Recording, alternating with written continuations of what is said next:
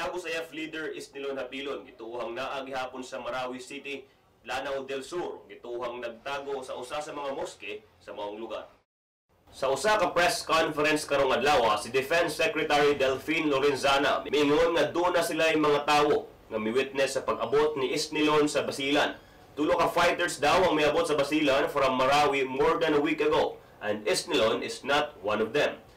Doon ay report sa miaging adlaw nga nagkanayon nga mitapas si Isnilon tunga-tunga sa nagpadayong gubat between the security forces and the multi-terror group dito sa Marawi City. Si Isnilon mo target sa military offensive nga gilunsad dito sa Marawi City in May 23 apan wa siya madakpi tungod sa sorpresang pagpang-atake sa multi-terror group sa maong lugar. Ang United States o Philippines may offer og pabuya sa makasikop ug makahatag og impormasyon kung asa siya.